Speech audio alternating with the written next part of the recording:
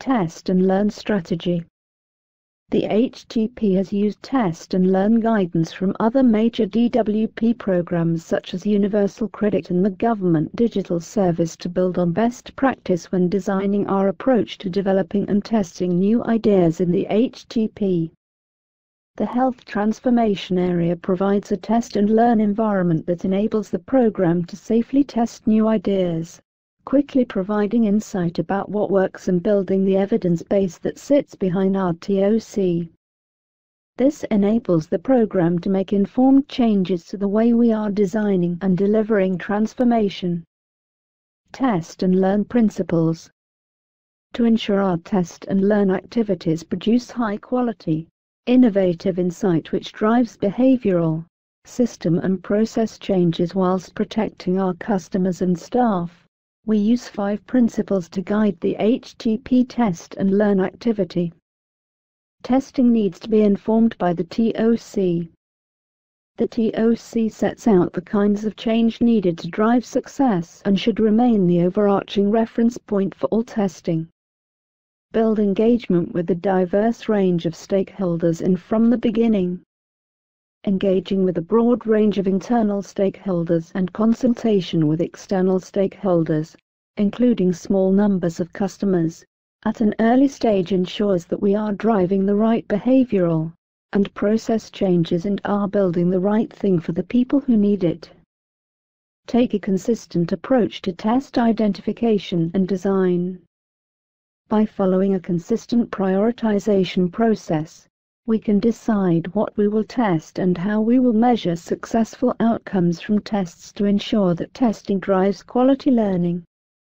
Protect staff and customers from risk. Staff involved in test and learn activity will be trained to deal with difficult situations that could occur when working with customers, meaning that tests adhere to the same standards for supporting customers and staff that are applied to all DWP services. Use a consistent and appropriate system of governance. Sufficient oversight is in place to scrutinize all the strands of the program and give a clear picture of what we are learning. Testing will be carefully managed to maximize available capacity while avoiding any potential contamination caused by running multiple tests at the same time. Prioritizing and designing test and learn. As well as using the test and learn principles, our growing evidence base, policy priorities and operational deliverability will help the program to prioritize what gets tested and when. Our test and learn activity will take different forms depending on the kind of learning that is required. We will use a range of methods from exploratory research to structured proofs of concept and robust trials, depending on what is appropriate and what level of evaluation and monitoring is proportionate. These decisions about method will be informed by the scale of the decision that the learning will inform, the risks associated with the intervention, and the existing evidence base. The types of things we will explore through test and learn that relate to the HTP-TOC and strategic outcomes include: how should we clearly communicate with our customers to build their trust in our services and decisions? How can we use data more effectively to decrease journey times and deliver better value for money?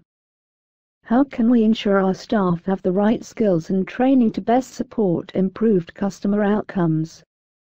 How could our processes be more person-centered to accommodate different needs and improve customer experience? How can DWP's IT and digital tools help the HTP services to be more flexible to future customer and service needs?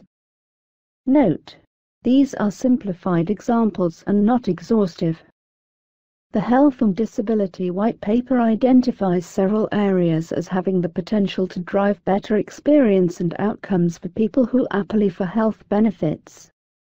As we continue to evolve the program's approach to test and learn, we will look into the best options for progressing the testing of these new initiatives.